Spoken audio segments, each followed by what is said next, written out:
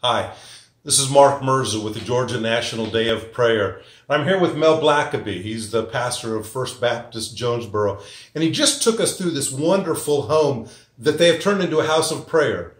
Mel, would you share with us the story about this? Absolutely. It's a phenomenal house. It was built in the mid-1850s, pre-Civil War. You can imagine life around here back in those days. We got a hold of this building, which is really in the center of our campus, and had this vision that it would become a house of prayer. We had a prayer room, but it seemed like it was in the back side of another building in an old parking lot. It just was hard to find, and I wanted something with more prominence to really resemble the fact that this is important.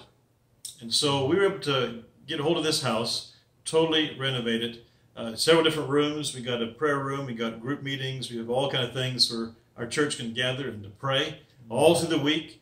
And it's been an amazing thing to watch how God has not only given us this beautiful place that is an inspiration. When you walk in this place, it just inspires you to spend time with God. Amen. And people are coming, and people are praying, and we are seeing answers to prayer. Amen. I'm glad to hear that. You also shared with us something special about the woodwork and about the brick. Yeah. Tell us about that. I think it's fascinating. This house was the first brick house in the entire area. And so when it was first built, the style of the home was to be plastered over the brick, so nobody ever saw it. So from the day that this place was built, nobody had ever seen the brick. But when we got the place and we started work on it, had all the lead paint, they had to strip everything off, and it exposed the brick for the very first time since 1850.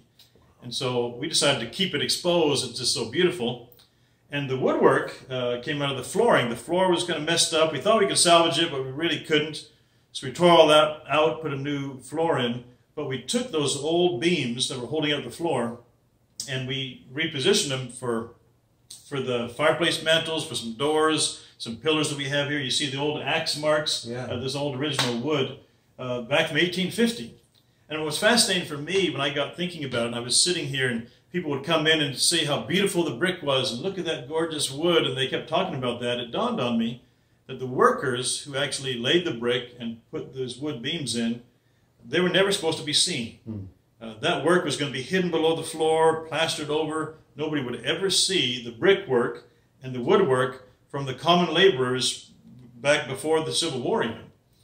Could they have ever imagined that someday people would be walking through and touching the brick and touching the wood and just amazed at how beautiful it is? It just reminds me of how God can take our work. Amen. Maybe nobody sees, hard labor, and maybe we think that nobody ever would see it or appreciate it or acknowledge it, but God has a way of taking everything we do for the kingdom and use it for His glory. And I just pray that God would take this place and use it for His glory, and take our lives and use it for His glory. Amen. You know, David Franklin often talks about, is prayer making a difference? Is what you are doing making a difference? You know, it may not be seen today, but you are going to get to heaven and see how your prayers have made a difference. Mel, thank you for sharing this with us. Awesome. God bless you, my friend. You bet. Thank you.